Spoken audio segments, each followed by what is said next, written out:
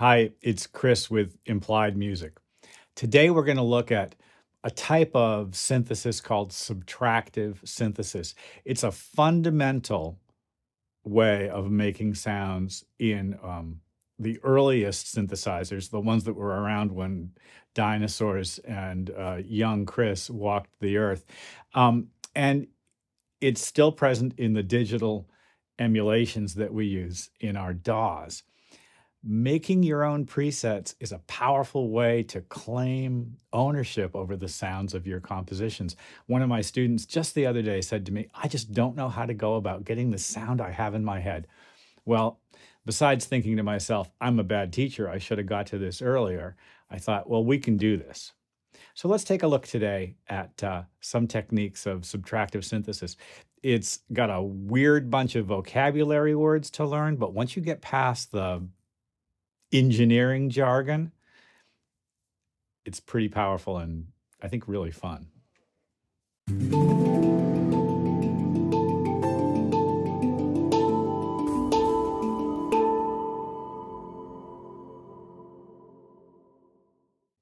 My undergraduate degree is in electronic music composition and synthesis. And if I can dig it out, I want to show you a picture of me and my buddy Roy in the electronic music studio back in school.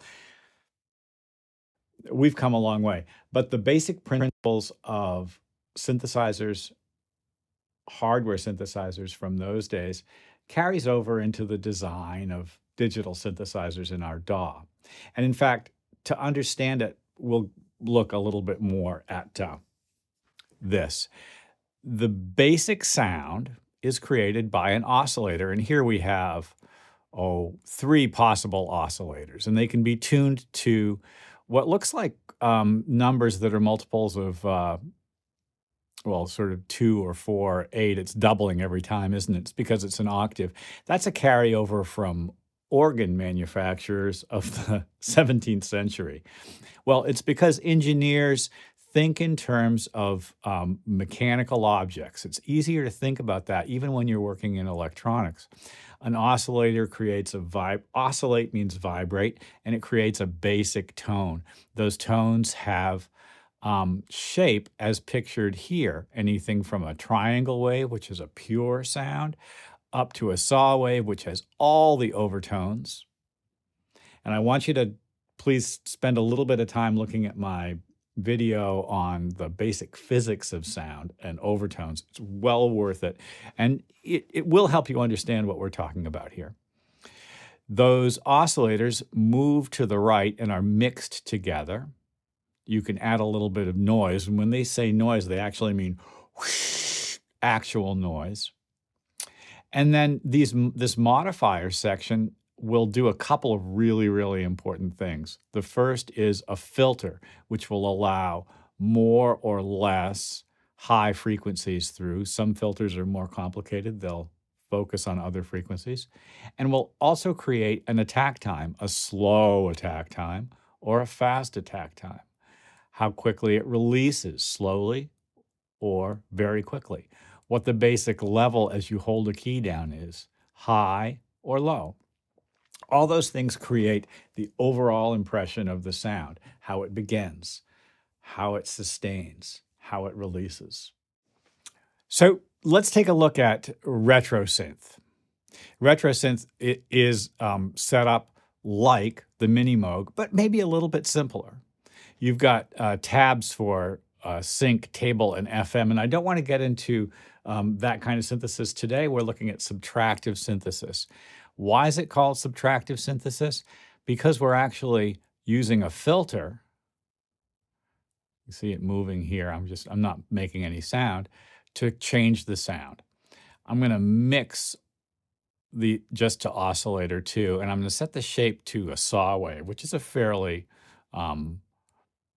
buzzy sound. Now, as I move this filter to the left, listen to what happens to the sound. The high frequencies disappear.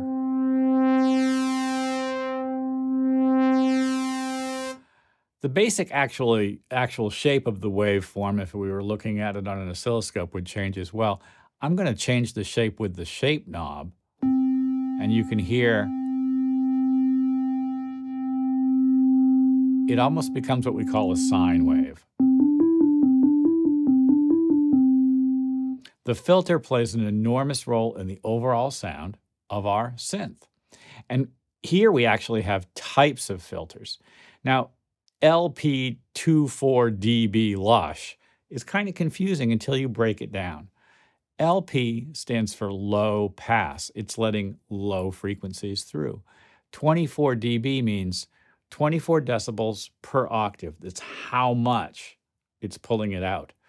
And a lush filter is kind of an old-fashioned, probably a Moog type filter. But we have other options. And if we look at them, we can see that we don't have to pull down the filter as hard per octave. It can be only 6 dB or 12. In the old days, ARP, Moog, the manufacturer of hardware synths in the late 70s and 80s, all had their own particular style of filters. Low pass was the basic one for instruments. But it doesn't have to be a low pass filter. It can be, and you probably have been exposed to stuff like this before, a band pass. It will only let certain frequencies through. It could also be a high pass. It will cut out the lows and let only the highs through. So for the time being, let's continue with a simple sounding, what are we going to do? Yeah, let's go with this basic 24 dB filter. And it really does make a difference. I'm going to change the shape back to a saw wave. And I'm going to mix back in oscillator 1.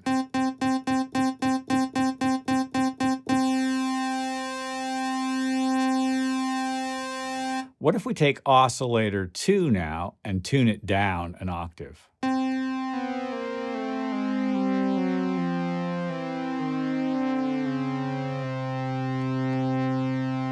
And then change the tuning by sense up a bit.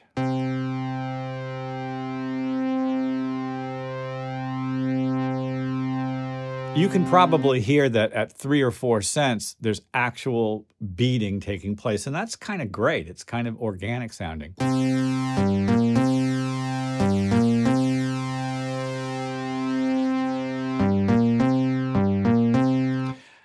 Engineers decided right away that one of the things that we want to have happen on a filter is for it to track the keyboard. When I play a low note, that sounds great. If I, however, turn keyboard tracking completely off, it's kind of dull up there. Let's turn up the keyboard tracking and you'll hear it, it'll open up higher up on the keyboard. And that makes for a better sound.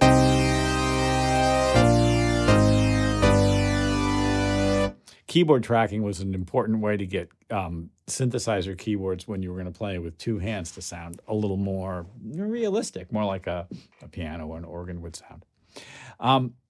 Well, resonance does something terrific for us. Do you hear the kind of squelchy effect? Well, what happens with resonance is you can see it happening where the filter is breaking is actually being emphasized a little bit.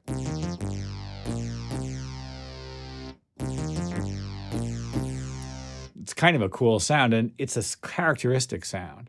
And probably one of the most important sounds that we have in synthesis in the early days is that feeling of having a resonant filter moving a little bit as we play a pattern.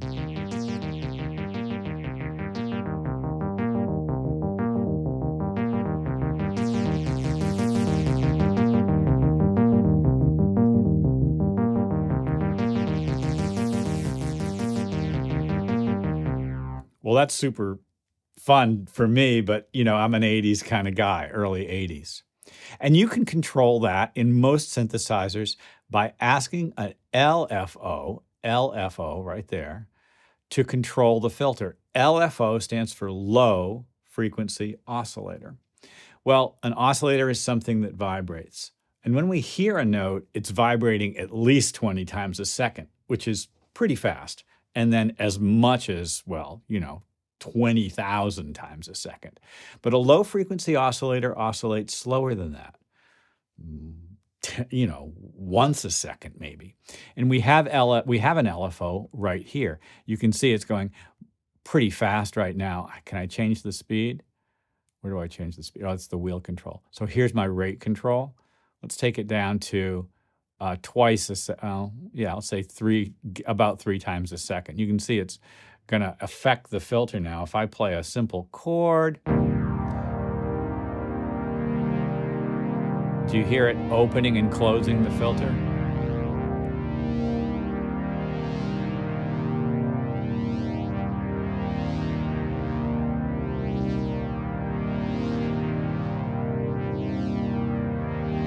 I have the LFO synced off, but if I sync it on to the tempo of my DAW, which is right now at 120, and change the shape of the wave to a square wave, let's check the speed up so that the rate is like eighth notes, I'll actually get a kind of a great percolating effect. Now, the filter's not being controlled by the LFO. Listen to what happens as I increase the control.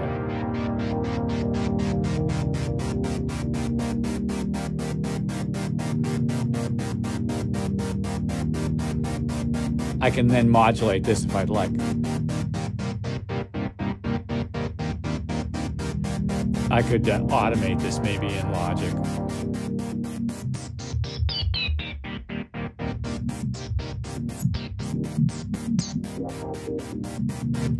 All right, enough of that. Super fun, right?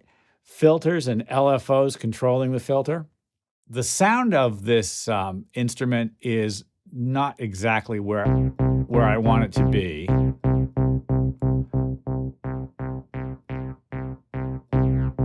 I want to make a bass sound. So I'm going to go down into what the original synthesizer engineers called an envelope.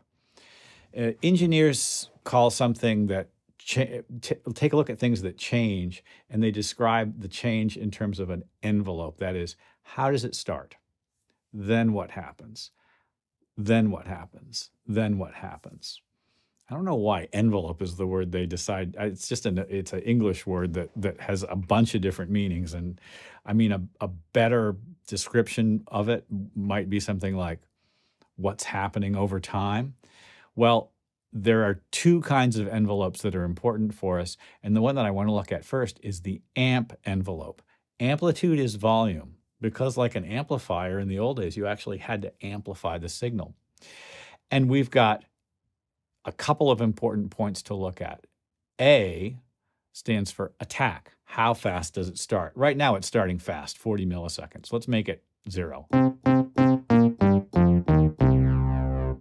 It's okay for me.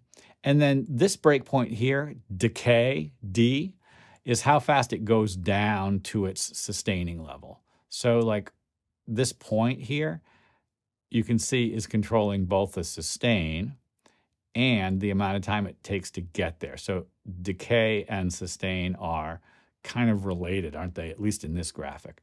Let's make it attack and be loud and then quickly decay to a lower sustain. Right now, it's releasing in 38 milliseconds. Let's make the sustain really long, 10 seconds, 4 seconds. You'll hear the difference. Still there. Bring this up.